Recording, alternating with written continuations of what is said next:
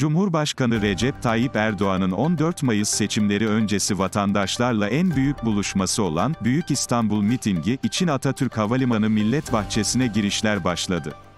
Alana giriş yapan vatandaşlar, Türkiye haritası sahne konseptiyle hazırlanan platformda, Cumhurbaşkanı ve AK Parti Genel Başkanı Erdoğan'ın fotoğrafının yanı sıra "Türkiye sana emanet" ve "Türkiye yüzyılı için doğru zaman doğru adam" yazısı, yerli ve milli otomobil, gemi, tren, uçak ve hizmetlerinden bazılarının görselleri ile dev ekranlar bulunuyor.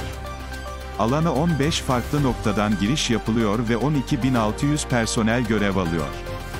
Sahneden seslendirilen şarkılara eşlik eden vatandaşlar, pankart ve döviz açıyor. Basın ve medya kuruluşları için de 8 metre yüksekliğinde 6.000 metrekare genişliğinde 2 katlı platform oluşturuldu. 39 ilçeden 10.000 otobüs alana hareket ediyor ve Marmara'ya entegre ücretsiz ring seferleri yapılıyor.